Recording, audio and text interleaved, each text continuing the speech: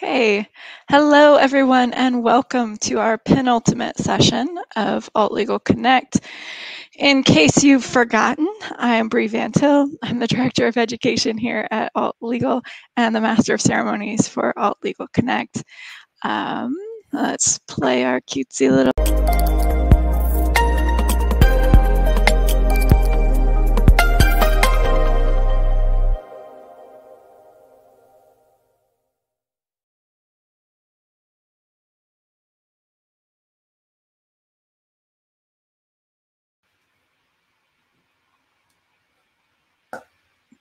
All right, as a reminder, please don't be a jerk to anybody. And if anybody's being a jerk to you, let us know. Hasn't been a problem. I'm pretty sure we can last the next hour without it being a problem at all, which makes me super proud of you. All right, thank you so much. And welcome to creating a client-centered law firm. As with everything else, feel free to use the chat in whichever platform you're in. If you have a question for Jack, please use @presenter so that we can make sure to get that over to him. And this session has been brought to you by our generous sponsor, Clio, who may or may not be related to this talk. But I am super glad to introduce our speaker, Jack Newton, who we're really thrilled and honored to have here. He is the CEO and co-founder of Clio and a pioneer in the cloud-based legal technology.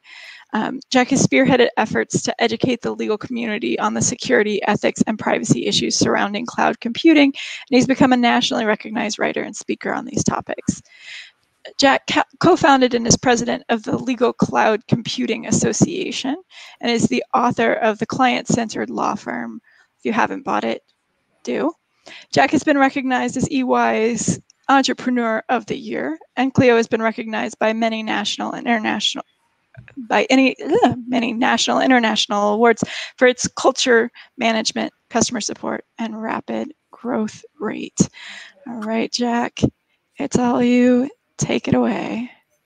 All right, thanks, Bree, for that wonderful introduction, and excited to be presenting the client-centered law firm with all of you.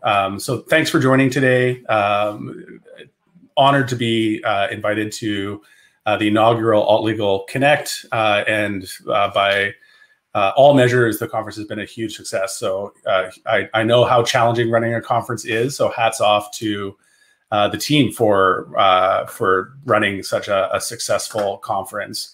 The other thing I learned a couple of weeks ago with ClioCon is running a virtual conference is actually harder than running a physical conference. So big kudos to the team and what they've accomplished over the last few days with this conference. So let's jump into the client-centered law firm, and I'll describe a little bit about why I'm so passionate about this topic.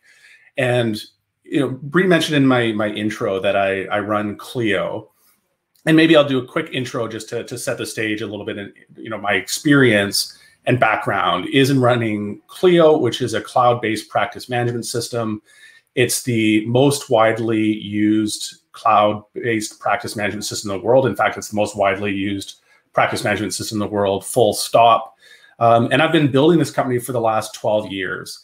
And over the course of the last 12 years, I've had the opportunity to work with a lot of leading law firms, almost in a way that McKinsey or Bain might work with really well-run businesses. And I've been able to recognize some of the common threads around what makes some law firms more successful and what separates the law firms that thrive from the ones that seem to be struggling.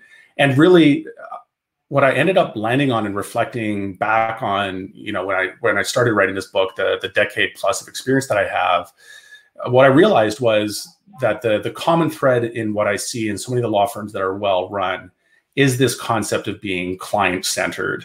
And what I've done in this book and what I'll do in this presentation is really try to convey some of the common themes that I've seen in terms of the actual behaviors that I see in these firms. But more importantly, I want to motivate why being client-centered is so important. If you want to reach out to me, there's obviously the chat where you can feel free to ask a question during my session here. But if you want to reach out afterwards, please feel free to reach out to me at jack@clio.com, Jack_Newton on Twitter, or Newtonian on Instagram. And before we dive into the presentation, I'd love to just share, you know, a little bit of an anecdote about the book itself. And as Bree mentioned, this book's available for sale. It's available on Amazon. There's a physical paperback. There's a hardback. There's an audiobook version available now as well, in addition to a Kindle-based version. So I will go through a lot in this presentation, but if you're feeling like you want to dig a little bit more on any of the concepts I talked about today, this book is available for you as a reference. I would also encourage you, by the way, to share out any interesting findings you hear, anything that resonates with you over the course of this presentation or while you're reading the book, and use the hashtag client-centered law firm, and you'll see a bunch of activity related to that on Twitter and Instagram as well. Want to share, to start, a cute anecdote about the cover artwork for the book. I was really struggling to land on a cover design that I was going to be really passionate and happy with. And Danielle Giroux, our creative director, asked me one day when we're brainstorming over this and running into a lot of brick walls. She said, "Why don't you get your daughter, who I'd previously shared was really into artwork and design, why don't you get your daughter to draw a circle that we can use for the cover of the book?"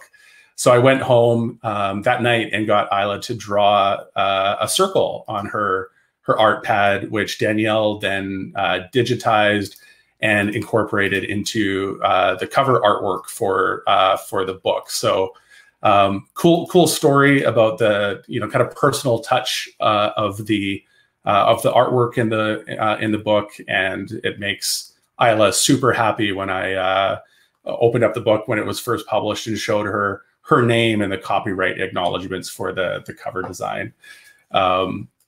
And by the way, it also made my two sons that weren't involved in that a little bit jealous, but that's a different story.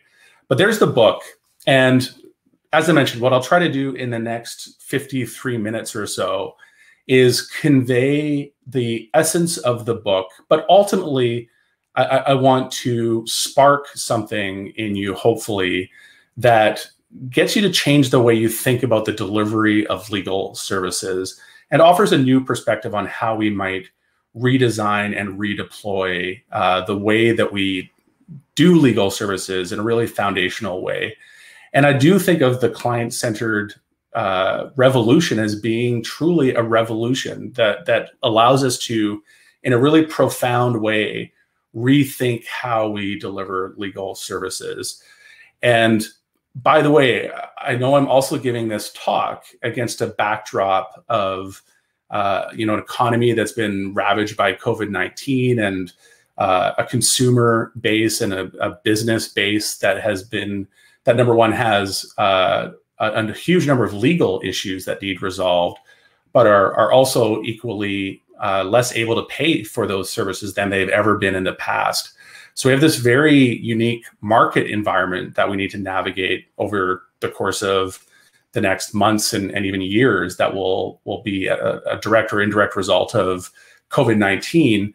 And I think this is the catalyst for us to really profoundly rethink how we're delivering legal services. When I talk about being client-centered, I really want to divide this talk and the concept into three parts that motivate why I think being client-centered is so important. I'll first talk about the age of experience and motivate why we think being client-centered is so important, why I think being client-centered is so important. I'll then move on to talking about what is specifically involved in building a client-centered law firm. And then I'll conclude with some practical, almost workshop-y type advice on how you can put some of the lessons I've talked about to work. So let's first talk about the age of experience, a term that I like to refer to the overall trend that we're seeing happen in the marketplace right now is the consumerization of legal services.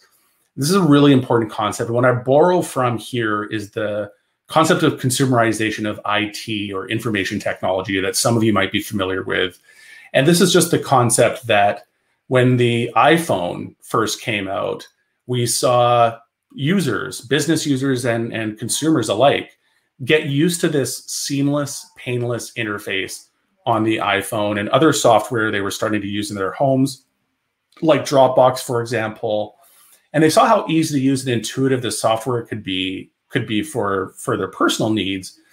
And then they started applying pressure to their workplaces and basically asked the question, why is the software that I need to use to do my job so horrible and so antiquated? Why do I need to use this crummy mobile device rather than my iPhone to do my job? And you might remember, as quaint as it seems now, even this BYOB trend or BYOD trend around bringing your own device to work. And that was all motivated by people's expectations based on their consumer experiencing, shifting their expectation of what work life looked like. And this, over the last 20 years, has driven a massive and profound change in how IT looks for companies.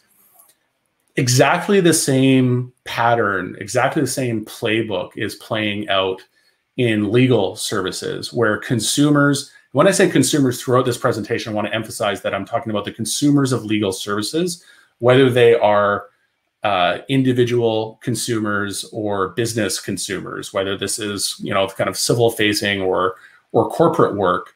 The message is the same, which is that the consumers of legal services are experiencing other experiences. They're touching different experiences that are reshaping what their expectations of professional service delivery looks like. And this includes legal service delivery.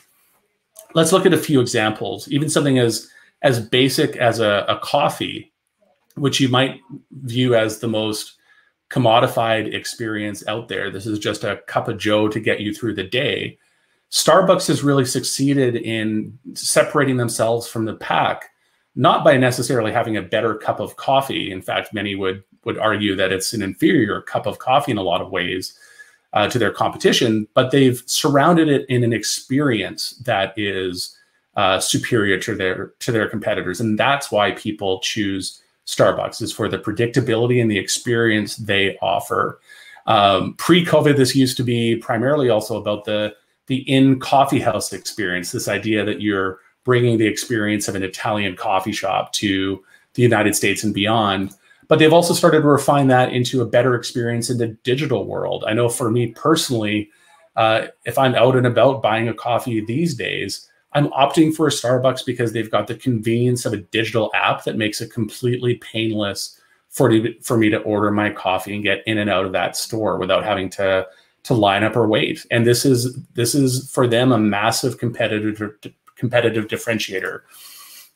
And if we just look at the common thread that the breakout companies of the 2010s and the 2020s and beyond have in common, it is all about the experience that they deliver and the fact they're able to make this experience effortless.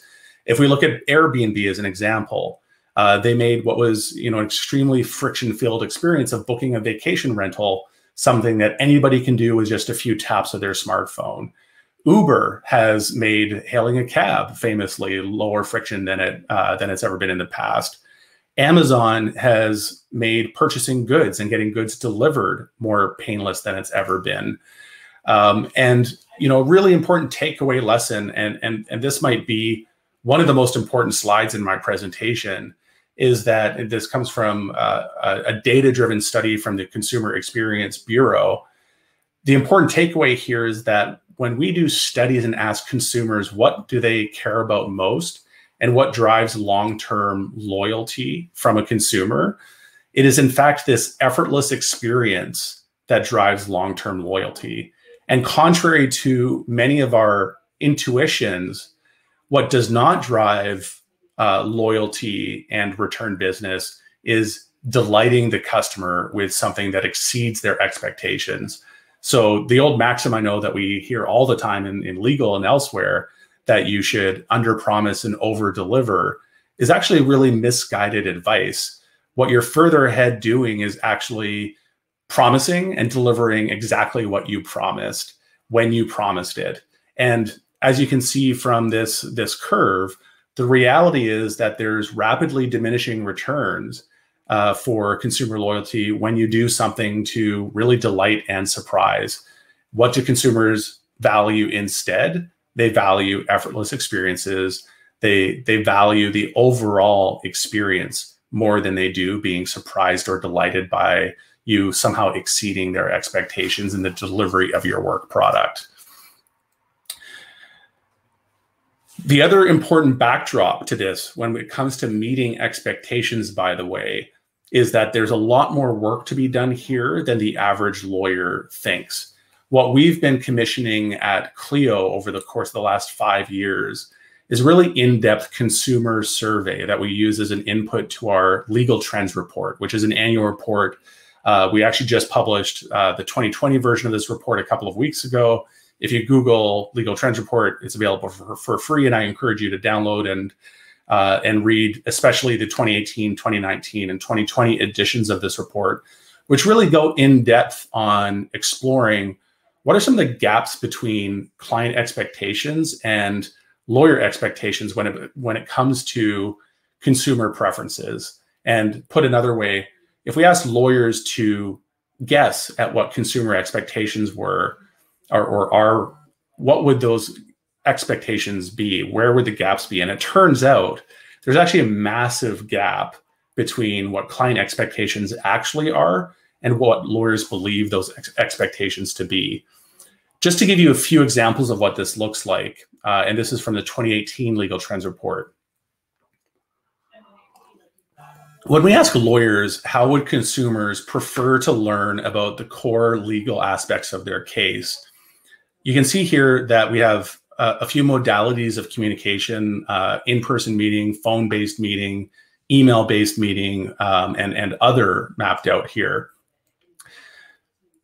Lawyers think that consumers really want to do this by phone or by email.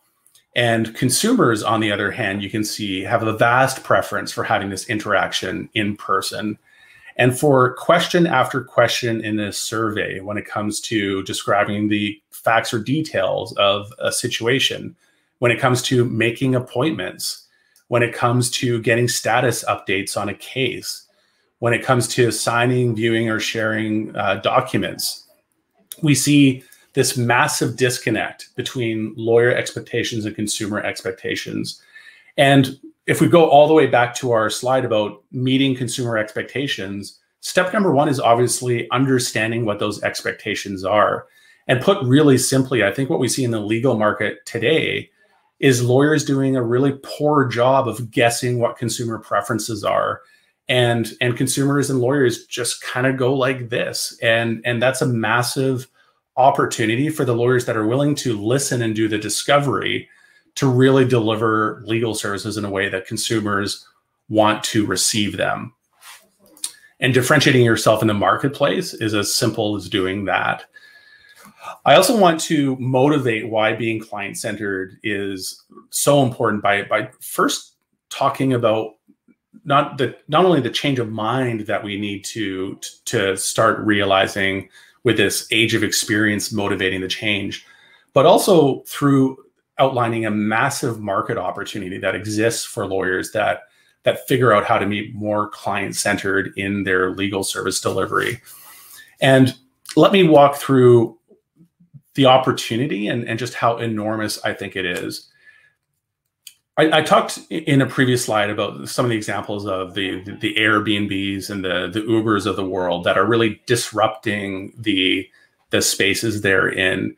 And I want to provide a slightly different take on what I think many of us have heard as a little bit of a trope almost when we're talking about how lawyers need to innovate and how lawyers need to think about delivering legal services in a different way. And we often hear the do you want to be Netflix or do you want to be Blockbuster analogy as as almost a motivating tool to think about how urgently you need to shift your business model. And the narrative is certainly that Netflix killed Blockbuster, or that Uber killed the taxi industry, or that Airbnb killed the hotel industry, or that the Amazon Kindle killed physical book sales. But if you actually go one level deeper and analyze what really happened with all of these businesses, there's actually a much more interesting story to be told. When we look at Netflix and Blockbuster, the interesting thing that happened is look at the yellow line of Blockbuster's revenue, and obviously that went to zero in around the year 2010. And Netflix, in the meantime, has grown to today over an $18 billion a year business.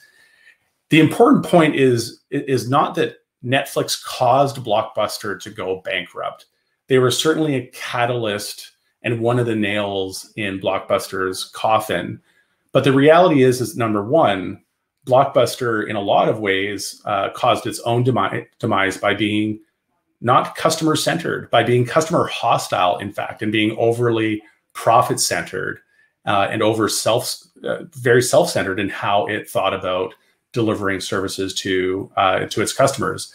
In fact, it was a punitive late fee that Reed Hastings received on a rental of Apollo 13 from Blockbuster that made him think there's got to be a better way, and led him to actually found Netflix.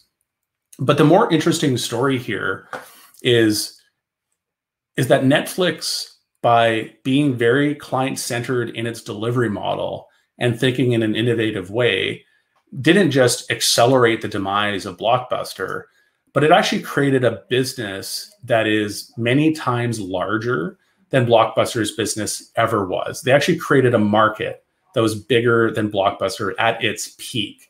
And Netflix continues to grow on an annual basis. There's no end in sight for how big and successful Netflix can be, while Blockbuster, is completely irrelevant.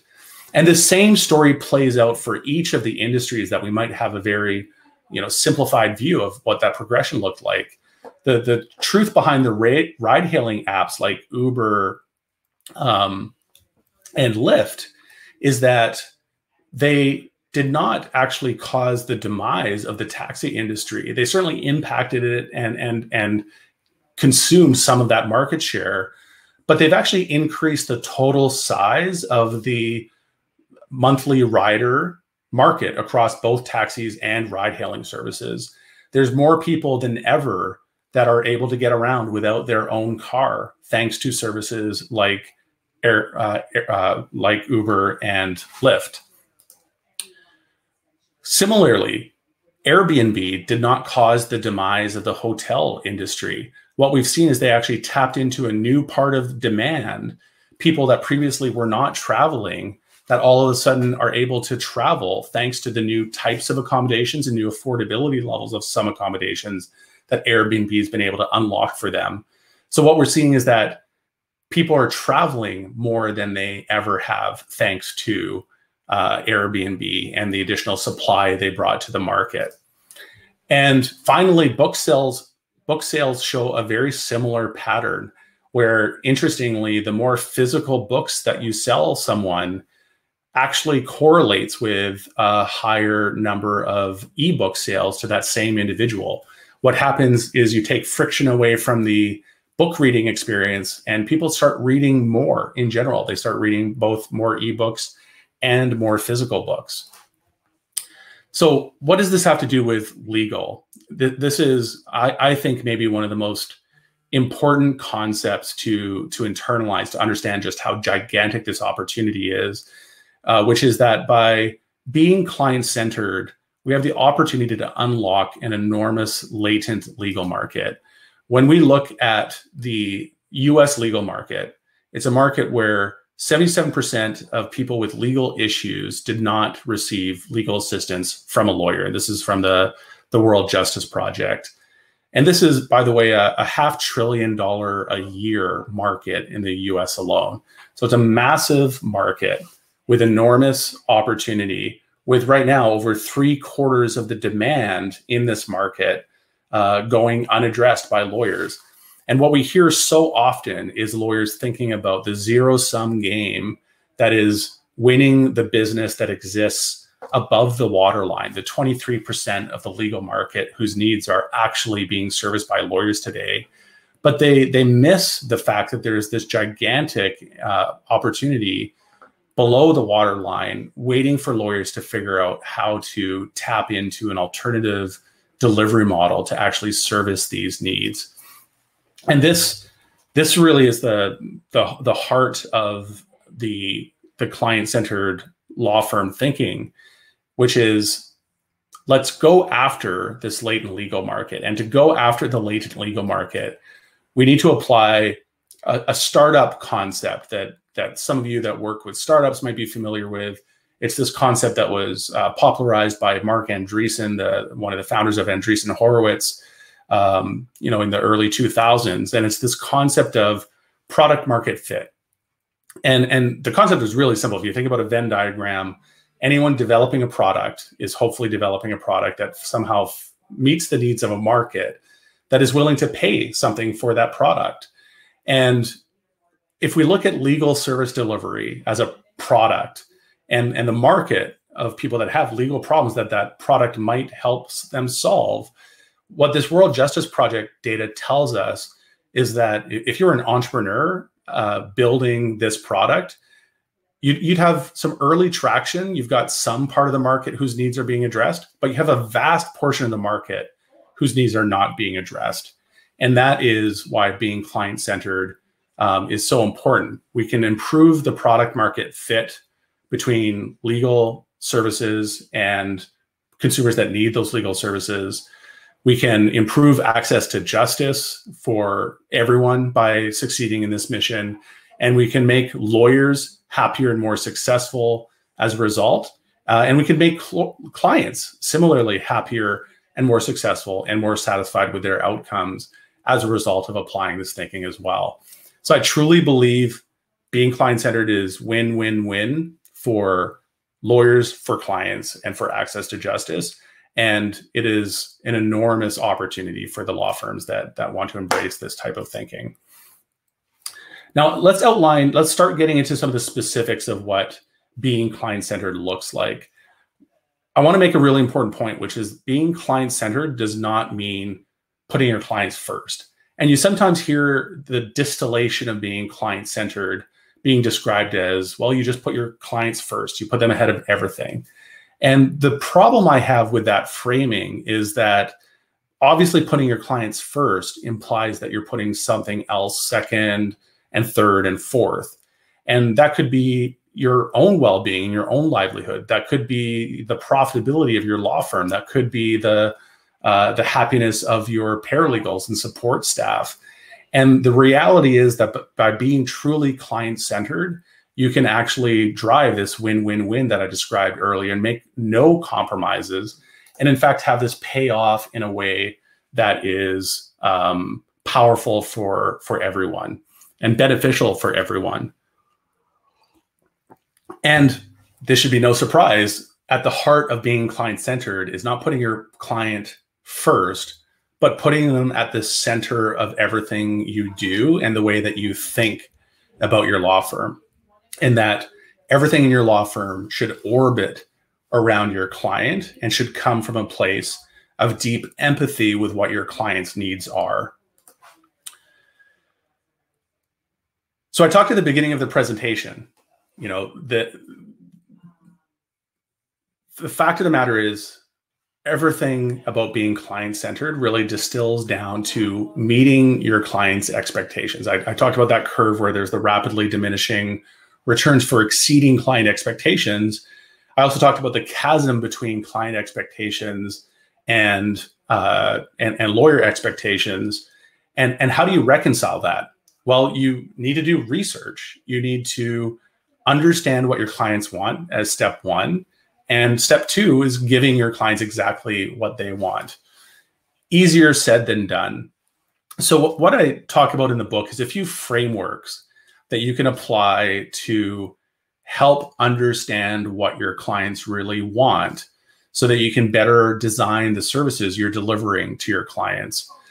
One of the concepts or frameworks that I present in the book is the Jobs to Be Done framework by Clayton Christensen, who is a phenomenal thinker. He actually unfortunately passed away last year. So the late and great Clayton Christensen, who described this Jobs to Be Done framework. And he developed this framework while at Harvard Business School. And one of the projects he was hired to work on while at Harvard was a study that McDonald's actually retained him to help solve. And this, I think, is one of the best examples of, understanding your clients and calibrating your services to their needs.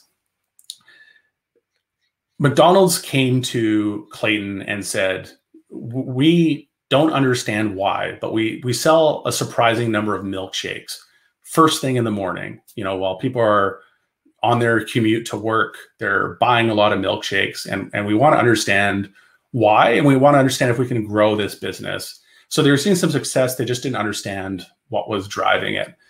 And Clayton and his team went to work and researched why these people were buying, why the clients were buying milkshakes in the morning, and discovered a few traits. And the Jobs to Be Done framework is best thought of as if you were hiring a product to do a job and you had a job description for that product, what would that job description say? What is the job you're hiring this product to do? And in the case of this milkshake, the job to be done, Clayton discovered, is a few things. Number one, they found that these people were early morning commuters that were looking for a snack, something that would give them calories to fuel their day, but they weren't hungry enough to buy a full breakfast. So they wanted something that was, a way of filling them up a little bit. They also wanted something that would kill some time. So they wanted something to pass by a longer than average commute, was another trait these people had in common. And they didn't want something that they could just eat quickly and throw out. They wanted something that would last, 20, 30 minutes if they kind of dragged out the milkshake consuming process long enough. And so McDonald's, now understanding that the job to be done was basically to be this slightly filling but drawn out meal that people with longer than average commutes were hiring the milkshake to do, they made a few changes to how they delivered milkshakes. They, knowing that people were going in and out, only buying a milkshake and wanting to be as quick as possible, moved the milkshakes up to the front of the store. The milkshake machines up to the front of the, I guess, behind the counter food production part of McDonald's, so that the people taking the order could just turn around, grab the milkshake, and give it to the customer. They also increased the thickness of their milkshake so that it lasted longer. And with those two simple changes, McDonald's was able to help drive milkshake sales up by 7 times, if you can believe it, making their milkshake machines more visible, more readily accessible, and a thicker formula that really met the needs of these early morning commuters. That's the job to be done framework in a nutshell, and how you can apply it to a fast food business. And you might be wondering, what does any of this have to do with my law practice? Well, it's a great example of how client-centered thinking can open your mind to what you actually need to do to your product. McDonald's could have guessed at a million things it could have done to its milkshake. It could have introduced new flavors. It could have introduced bigger sizes. It could have introduced all sorts of changes, maybe a less thick recipe. But without understanding the job that its customers are being hired, it would have been stabbing in the dark. And lawyers have a similar opportunity. And even if we look at something that is foundational to law practice, or at least so many law practices, and that's the billable hour model, we should ask, was this ever done with a jobs to be done framework kind of mindset? We had Seth Godin speak at the Clio Cloud conference a few weeks ago. And one of the things he commented on that I just laughed at and loved because it was so on point is he pointed out nobody ever wakes up in the morning with a billable hour problem. Nobody ever wakes up in the morning saying, you know what? I've got a problem, and the way I'm going to solve that problem is going and buying and hour of somebody's time. No, people wake up with problems that need solved and want partners to help them solve that problem. And that's really, I think, the fundamental shift that we need to think about in the legal industry, because the billable hour model at a really foundational level is not something that is client-centered. It is lawyer-centered, but the irony is that it's actually not all that great for lawyers either. It's maybe the most predictable and easy way to think about structuring your fees, but it's by no means best for you or best for your clients. You know, very briefly, Ed Walters gives this anecdote or this analogy that I love talking about. You know, some of the faults of the billable hour, just building on, I think, this concept that Seth talked about. If you saw a lobster on the menu at a high-end restaurant with market price next to it, imagine asking the waiter, you know, what's market price for lobster right now? And imagine if the waiter's response was, well, I'd love to tell you, but I can't until you actually order the lobster. And then I'm going to ask my fisherman to number one, catch the lobster, package it up, send it by truck to the restaurant, then have my chef prepare it. And we'll have to account for some time in terms of actually bringing it to your table. But once I'm able to tally up all of the time and all of the costs associated with that delivery of the lobster, you know, I'll be able to tell you the final price when I deliver your bill at the end of the meal. You know, no one would ever order that lobster off the menu, and yet that's the prevailing model for legal service delivery. I'll talk about a few alternatives to that model in a moment, but I also want to talk about why client experience is so important to drive the flywheel of growth for your law firm. Now, the flywheel is a concept that Jim Collins introduced in his book, Good to Great. And interestingly, he actually helped Jeff Bezos, the CEO of Amazon, realize what he was building at Amazon was a great example of the flywheel and how powerful it can be in a business context. And when we think about this flywheel, it's based off of the physical flywheel, which, you know, if you think about the mechanical form of the flywheel, it takes a lot of energy to get the flywheel going. But the idea is that it's an energy store and that it has its own almost self-perpetuating energy once you put that energy into getting it going and keep it going with some incremental amount of energy over time. What Amazon has is a flywheel where, by virtue of driving more customers to its site, by having the best customer experience and drawing more customers to its site, it has more traffic, which in turn draws more sellers to its marketplace, which helps it drive having the best selection for customers, which in turn drives more customers to its site. And in the meantime, it's able to continuously drive down its cost structure and deliver its services more and more efficiently. So you look at this flywheel that Amazon's been building for 20 years now, and you realize at this point they're virtually unstoppable. They've done such a good job of focusing on client experience that they've got this self-perpetuating machine that will just keep growing and keep amplifying its own success. And again, you might be asking, what's this got to do with a law firm? And on a much smaller scale, law firms have a very similar flywheel. When we look at legal trends report data, we see that most law firms get new clients through word of mouth or through referrals or through online review sites. These are the main ways that consumers are getting connected with lawyers.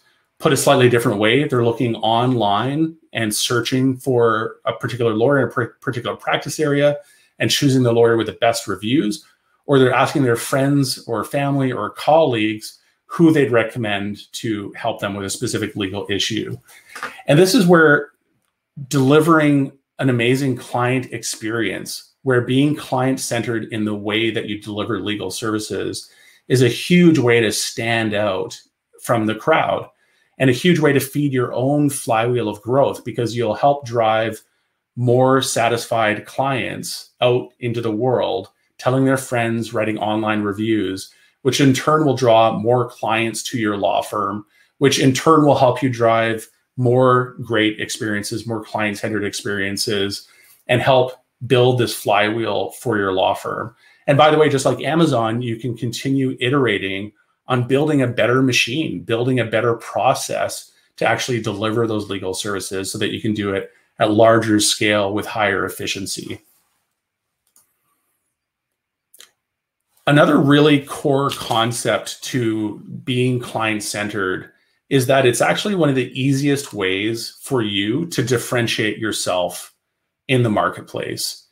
And the reality is as much as we would like to say our legal deliverable is the best in the market, let's use wills and estates as an example. As much as we'd like to say my will is the best one in the market, the reality is it's actually really hard to prove that. It's really hard to even know that. And number two, you're traipsing all over all sorts of ethics rules by even making that claim. The truth of the matter is, for many legal services, as I pointed out, earlier, consumers are looking for good enough. They're looking for something that meets their needs, but they don't necessarily need the world's best will. The reality is, though, that they are going to select somebody that is able to deliver a better experience to them. And that is actually a massively easier place to differentiate yourself from your competition, is by wrapping everything you do in a better experience. And this expands the total value of your legal deliverable and actually enhances the perceived value of that legal deliverable to your client.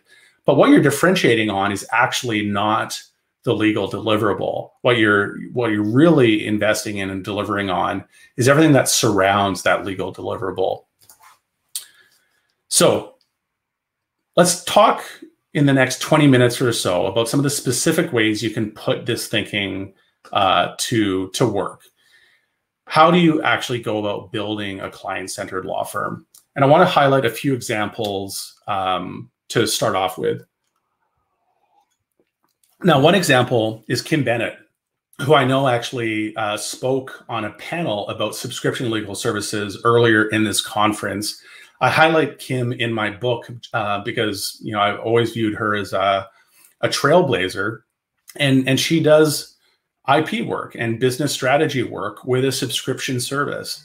And she's able to really effectively package up and price her service offering using a subscription model that meets her clients' needs and creates a recurring revenue stream for her. And she's gotten to a point where she's able to get over 75% of her monthly revenue from subscriptions, which is an amazing place to be as a business. So many businesses are at a point where they roll over to a new month. It's November 1st, time to start from zero on my billed hours for the month. Imagine instead you have 75% of your revenue realized in the books to start with, thanks to subscription customers. That's, I think, an enormous opportunity for the legal market. And Kim is a trailblazer in terms of what that looks like. By the way, the other aspect of a subscription model is it can be very resilient to external changes. I had Kim on my Daily Matters podcast a couple of months ago and asked her what the impact of COVID-19 was on her, subscription revenue. And her answer was basically that it was untouched. And I thought that was incredible, because we heard in so many places about businesses and consumers drawing back on legal spend. And I think they do that when they view it as essentially discretionary spend that they could deploy any given month.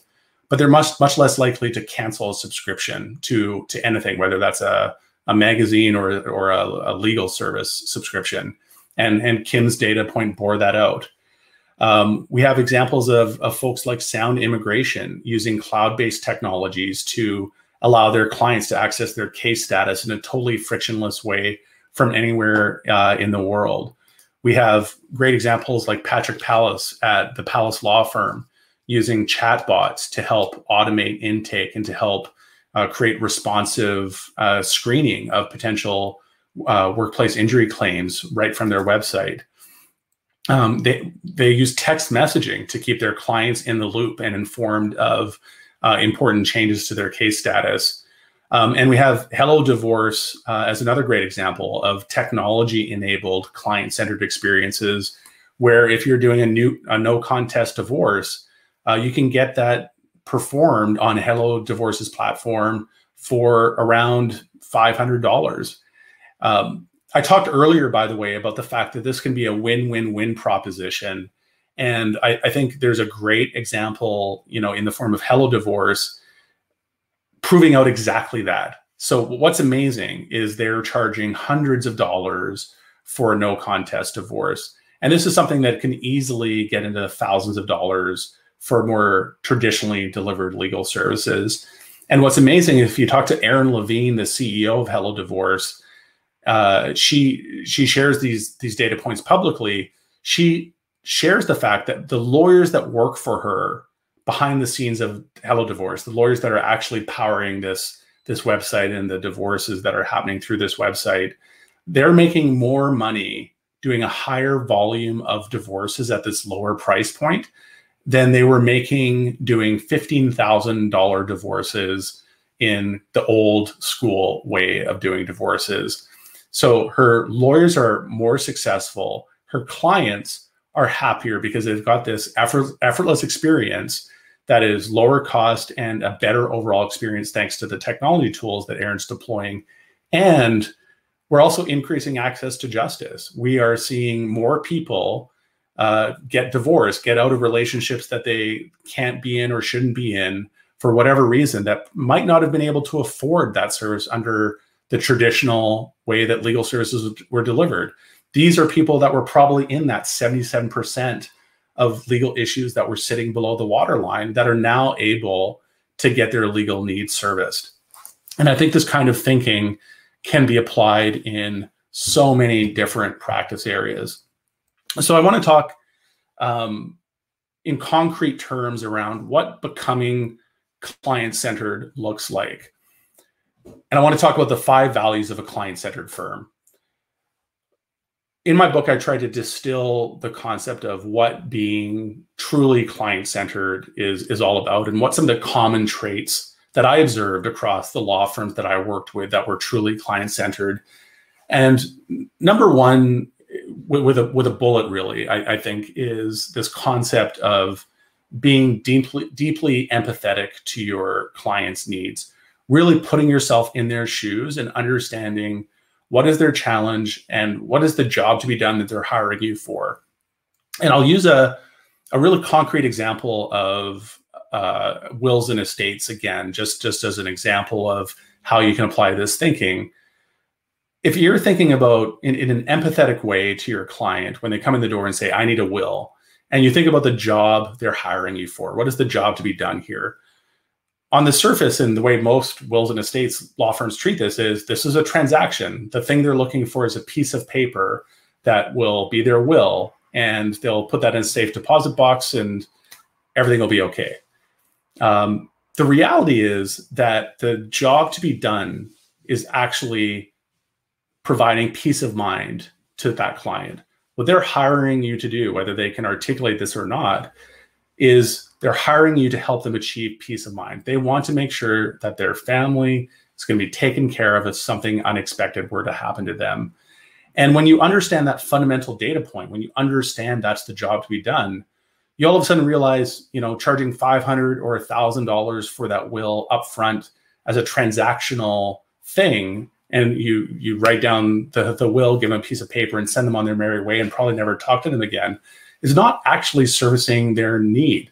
It's not empathetic to what their underlying need is. And when you do ground up innovative thinking in terms of, well, what kind of service delivery model should be provided here, I think you land at some pretty different ways of thinking about wills and estates. You start thinking maybe wills should actually be a subscription. If they're looking for peace of mind, they're going to have an ever-changing life circumstance. They're going to get married. They're going to have kids. They might get divorced. There's going to be a number of things that happen in their life that are going to, they might move states. There's going to be a number of things that will change in their life that need to be reflected in their will.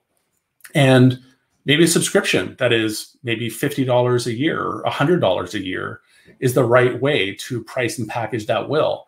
And included in that yearly fee is an interview. Maybe it's an online questionnaire, an email questionnaire I send you every year, just asking you what's changed in your life circumstances, asking you to confirm the details I've got on file for you. And if something's changed, included in that annual subscription is going to be a redrafting of your will to reflect your new circumstances. And the cool thing about this, the win-win-win that I keep talking about, is that the lifetime value of that client to me as a lawyer just went up by an order of magnitude. The amount of money they'll pay me, that they'll happily pay me for the value I'm delivering, by the way, goes up by an order of magnitude. I've also improved my cash flows and have a much more predictable law firm business as a result. And I also have the ability to increase access to justice, in the sense that there's a lot of clients that could not afford a $500 or $1,000 will. There is an enormously larger market, a huge market, that is able to afford a $50 a year or $100 a year subscription, a $5 or $10 a month subscription. And that's where you realize that you can actually achieve a better outcome for your business, you can achieve a better outcome for your clients, and you can actually improve access to justice. Or, as I like to frame it, you can improve product market fit. You can actually help tap into that latent legal market with this kind of thinking. A few other values that I go into in more depth in the book that I'll go through very quickly here is practicing attentiveness, truly being present when you're talking with your client, generating ease with communications. So this is, again, thinking about how do I make communicating with me as easy as possible. That might be an in-person meeting for some clients. That might be a Zoom call for other clients. That might be text messaging for others, but communicating in the medium that they prefer. Demanding that every touch point of your client experience has an effortless experience, and that you're creating clients for life, that you're really deliberately thinking about feeding this flywheel for your law firm, that you're going to see not only repeat business from that one client, but you're going to see them referring more and more clients to you. You're going to see them leaving positive online reviews for you so people can find you on Google and elsewhere. And another concept that I talk more in depth in the book is the concept of the customer journey. This is a tool, and we'll get in our last few minutes here into some of the applied tools that you can put to work in your law firm. This customer journey and the customer journey map, where you can lay out every touch point your client has with you, all the way from the awareness phase, where they're just realizing they have a legal problem, to the point they're actually researching the law firms that they might work with and consulting with your law firm in particular. Think about every step of the client journey and how you can make that as effortless as possible, and how you can apply client-centered thinking to every step of that customer journey.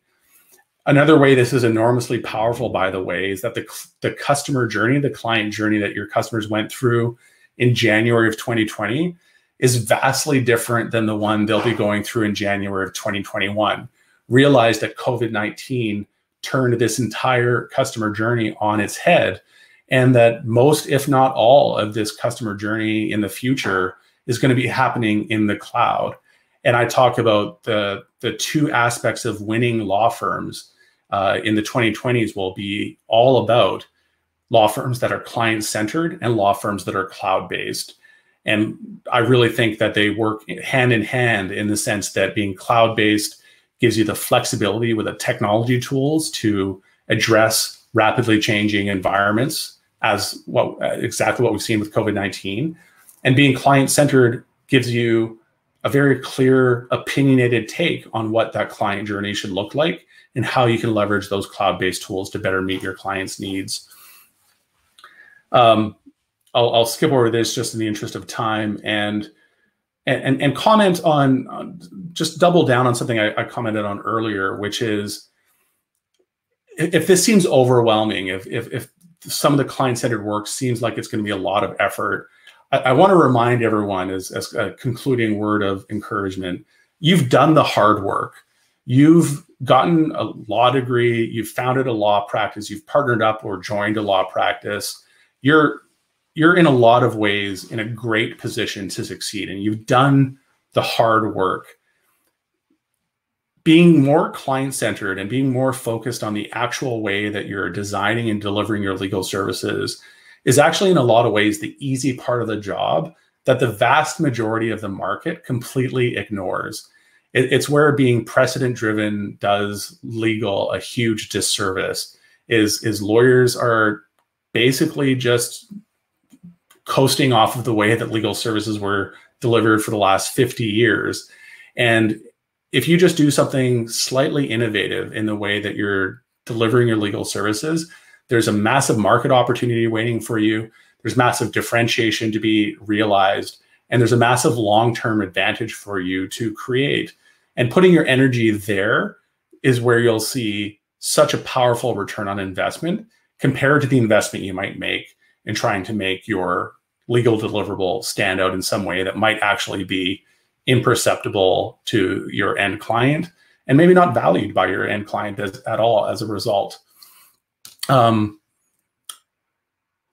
know we've got a few minutes left. I want to quickly see if we have any questions outstanding. And Bree, maybe let me know if there's any specific questions I should tackle here. But I'll jump into a few specific tactics you can apply to your client-centered law firm. Designing your client-centered law firm can really orbit around 8 key steps. One is designing your customer journey map, gathering data on that map, understand what is the current state in your law firm, define the problem or job to be done that your client is waking up with and hiring you to help solve, brainstorm solutions, design a process prototype. And again, I want to emphasize that this can be very lightweight. You don't need to make this a really complex, heavyweight process.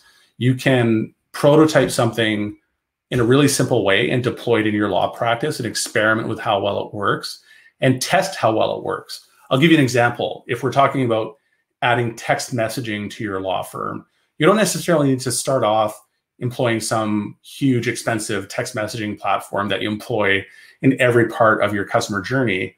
Do what Patrick Pallas did and focus in on one really key aspect of his client journey where he thought text messaging could provide value and experiment with that.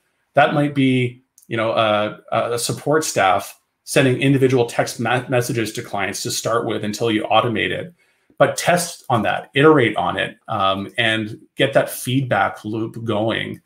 And that is what can really help you drive iterative results. I think I want to emphasize that you don't need to boil the ocean. You don't need to try to solve every touch point. You don't need to try to solve every aspect of building a client-centered law firm in one step. Pick one thing to do, focus in there, and be iterative in how you approach it.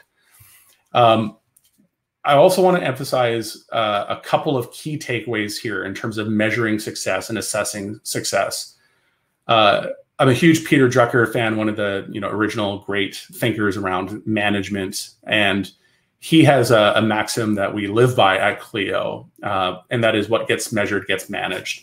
Decide what you're going to measure in your law firm. That might be NPS, for example, Net Promoter Score, to measure how happy your clients are at the end of an engagement with you. And I'd recommend this as a baseline, by the way, for everyone. At the end of a matter, ask your clients what their Net Promoter Score, and ask them to comment on why they provided you that score, and measure how that changes over time.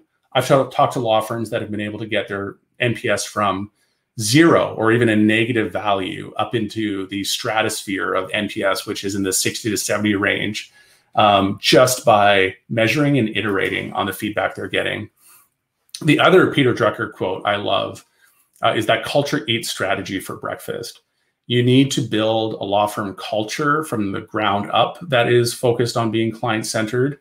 And there's enormous opportunity to be an advocate for change, but you need to enroll people in that change, and thinking very deliberately about change management is crucial. And I'll conclude just saying you can implement incrementally, rather. Do things in phases. There's a great story of Dave Brailsford and the British cycling team, and how Dave was able to, by focusing on 1% gains on a daily basis, turn this into the losingest team in cycling into one of the best cycling teams ever to have walked the face of this earth by focusing on what he calls the aggregation of marginal gains, by focusing on 1% improvements. And if you focus on those 1% improvements on a daily basis for a year, you actually, if you compound that effort, you are 37 times better at something by the end of the year if you just take that aggregation of marginal gains approach. So that takes me to the end of my time. I hope this has inspired you to think about being more client-centered and to joining the client-centered revolution. I hope this has sparked an interest in you, that if you're interested in diving in more, please feel free to pick up a copy of the book. And I would love to chat with you if you want to reach out to me at jack@clio.com or on Twitter at jack_Newton. And again, thanks for having me and look forward to interacting with some of you over the remainder of the conference. All right. Thank you so very much, Jack. That was incredibly informative. And the chat was explosive. Again, thank you all so much for your eager participation. We really appreciate it. I would like you to all please now, and there's not a break between now and our closing remarks. Nehal has just 15 minutes to wrap this up, and then we'll go to our virtual happy hour where you can socialize and spread more love in this community. I know how much you've been sharing that. So thank you so much, Jack. We really appreciated this. And everybody else, please go to the schedule immediately, if you would, please. We only need 15 more minutes of your time before you can take a break before a virtual happy hour. We will see you there. Thank you so much.